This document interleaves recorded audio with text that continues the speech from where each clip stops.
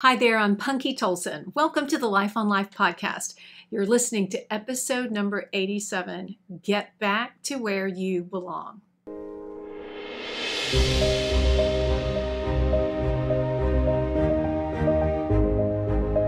Hi there, friends, and welcome back to Life on Life. It's the end of the year, and I wanted to leave you with some encouragement and some exhortation. And it wouldn't be me if I didn't encourage you in the things of the faith. And so that's what I want to talk to you about today.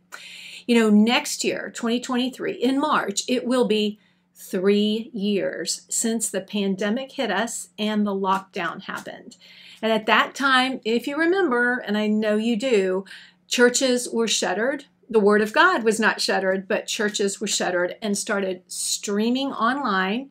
And we had the great opportunity to be able to gather together online, hear our pastors preach, join in the fellowship and the worship from our sofas.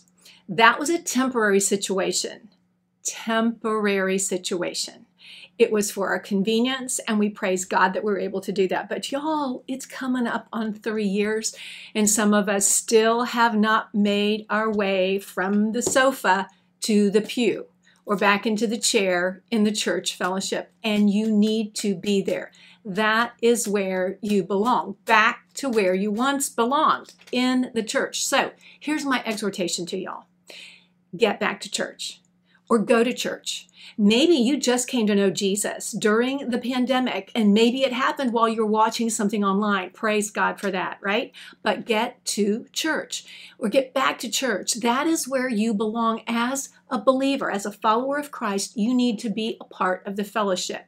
Now, yes, we are the church. The church is made up of people that are indwelled by the Holy Spirit of Jesus Christ. But the fellowship of the believers in the church gathered is part of what the Christian life is all about. It's an essential, critical part of our walk, our experience in the Christian life, to be with other believers. We were not meant to be Lone Ranger Christians, as my husband says all the time. We were not meant to be isolated. You know why? Because you cannot fully thrive and function as a follower of Christ in isolation.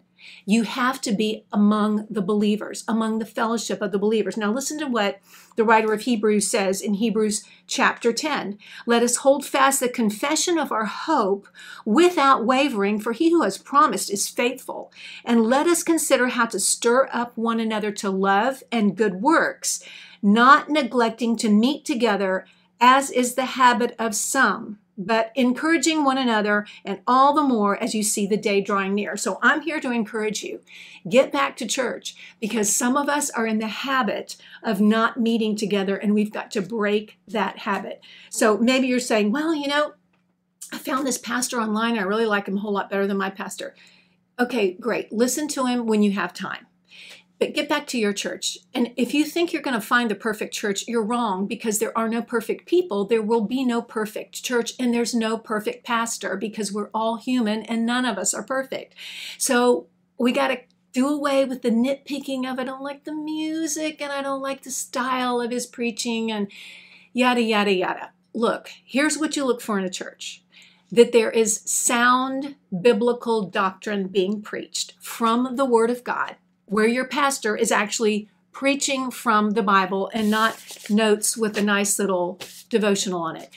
The Word of God is being preached. Jesus Christ is lifted up and exalted. And there is a believer's fellowship where we are serving together and being served and encouraging and exhorting one another in the body of Christ.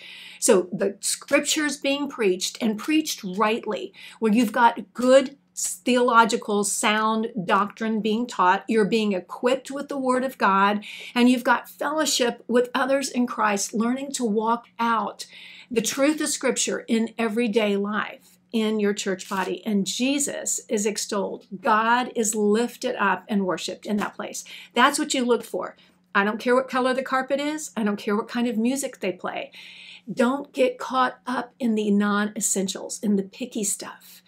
Look for the true meat. I'm going to read to you from Acts 2 in the Fellowship of the Believers. This is the first church gathering. This is what after Peter preached, this is what is said about those believers, that fellowship of the believers, that they devoted themselves to the apostles' teaching and the fellowship, to the breaking of bread and the prayers, and awe came upon every soul, and many wonders and signs were being done through the apostles. And all who believed were together and had all things in common, and they were selling their possessions and belongings and distributing to the proceeds to all as were needed. And day by day, attending the temple together and breaking bread in their homes, they received their food with glad and generous hearts, praising God and having favor with all the people. And the Lord added to their number day by day those who were being saved. So they gathered together. They heard the apostles' teaching.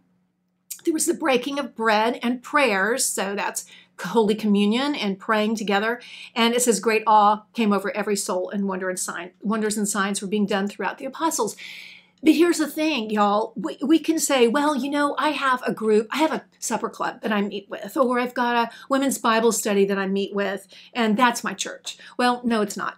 You've got to be with the fellowship of the believers. There's got to be the teaching that comes from the apostles, through the Word of God, that's being taught. There's worship. There's praying together, all of those things. I don't think that's always happening in a supper club. Get to church. Get back to church. You will be so glad. You know, when times are tough, when times hit us and we are struggling with something, we need the church to come alongside. We need there to be with one another, brothers and sisters in Christ, walking it out together. And don't do a bunch of church hopping and just say, I don't like this one, so we'll go over here. Find a church and get committed, stay committed, find out how you can serve in your church. There is something you can do. I know that because if you're in Christ, the Holy Spirit dwells within you, and you have been given spiritual gifts. Spiritual gifts, not for your sake. Spiritual gifts are to be used to build up and equip the body of Christ, primarily in your church. So that's the first thing I want you to do. Start now. Start praying as you go visit churches or go back to your church. Lord, let me engage here fully with the Spirit of God in me to do what you would have me do and be where you would have me be. And I want to hear from you if you've done that. But I exhort you to get up off the couch and get yourself back to church. The other thing I want to exhort you to do, you got it. Read your Bible, read your Bible, read your Bible. This is the year, y'all. I'm not saying you've got to read through the Bible in a whole year. That certainly is a worthy effort, and I know a lot of people that are doing it, and there's great fruit to come out of it. I'm just saying read your Bible, and read your Bible every day. So here's the thing. If you want to know who God is, read the Gospel of John. That gospel is written primarily that we would know who God is in the person of Jesus Christ. So that's a place to start. If you want to know what Christ has done for you, you can take on a bigger challenge. Read the Epistle to the Romans. It's the Magna Carta of our faith. It's everything Christ did for us on the cross. God did for us through Christ on the cross. It's everything you have as a believer in Christ. And it's beautiful. It's one of the richest epistles you'll read in the New Testament.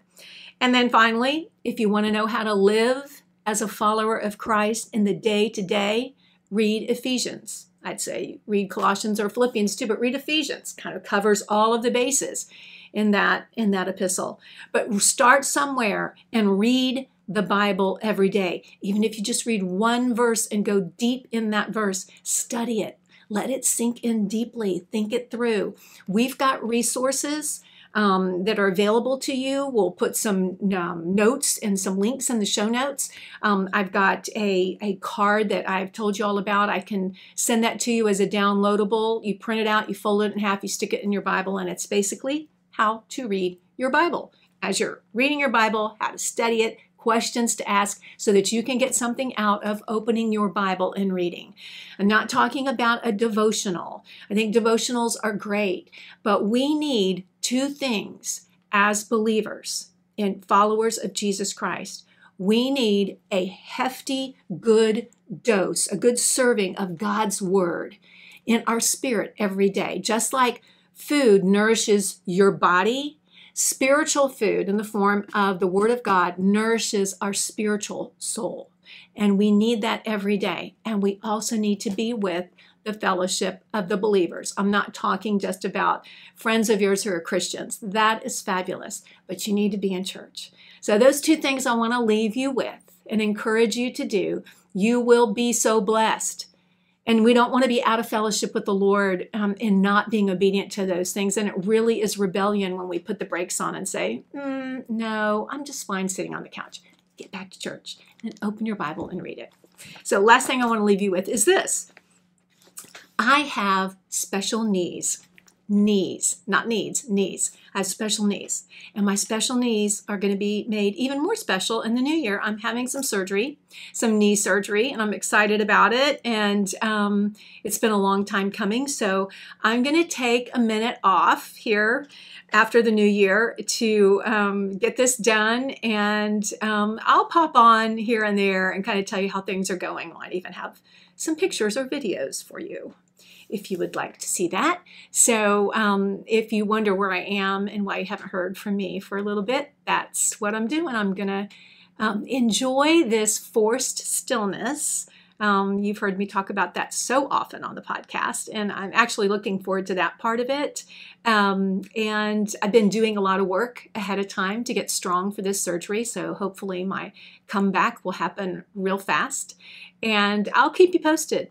But I just wanted to share those things with you and tell you how much I love you. And golly, have we really finished a whole nother year? 2022 is almost done for the year.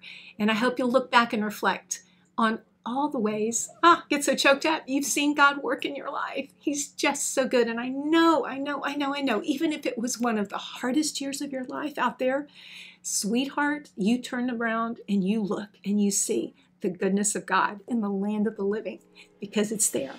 He's got so much more ahead of you. Just you wait. So God bless you. I pray you have the most beautiful Christmas and that you have a fabulous start to your new year. And I'll see you in 2023. Until then, that's that for that. I sure do love you, and you are greatly and dearly loved by the King. Don't you ever forget it. Bye-bye.